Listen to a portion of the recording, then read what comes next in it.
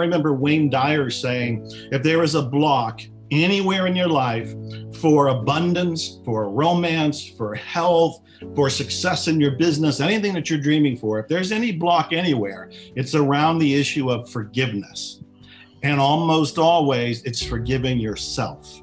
Forgiveness is the forgotten secret in a sense.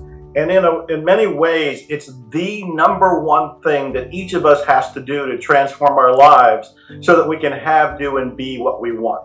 When we don't forgive ourselves or we don't forgive our perceptions of other people, we're using up our energy system and we're burning it within our own system. We're burning up our own energy for something that's revengeful. And what we have to do is drop the resentments, drop the idea that somebody owes us anything. This is the big liberator.